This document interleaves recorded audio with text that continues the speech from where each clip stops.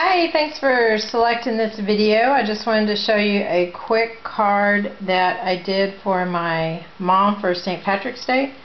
I just used an off-white cardstock base, and then I used a kind of a dark navy as a background. And then I used one of the Cuttlebug embossing folders with the herringbone pattern for the background, and to the left did a border using, I think that's a Fiskars punch, the Starburst maybe it's called, and then just some white ribbon I had for my stash. I think it's Paper Tray ink off-white. And here to do the 4-leaf clover, I stamped using some stamps from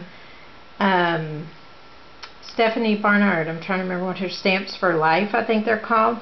And there were some circle stamps that had messages in them, and this one is happy birthday, says happy birthday, and I just stamped that 4 times and then punched it out using a Martha Stewart heart punch. And the happy birthday message, I can't remember, I can't remember what set that came from, but it's just stamped happy birthday.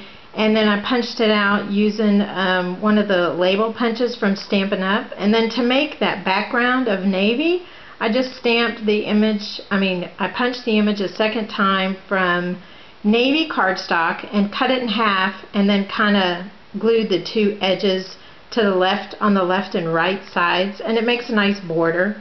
And the bling I just got from my stash. And then on the inside, the message, my mom's turning 83 today on St. Patrick's Day. She says she's been 29 forever. And one of the Stamps for Life stamp sets, birthday stamp set, says happy 29th birthday again. I thought that was cute. And then I just stamped a piece of dark brown cardstock with that same edge punch on the inside.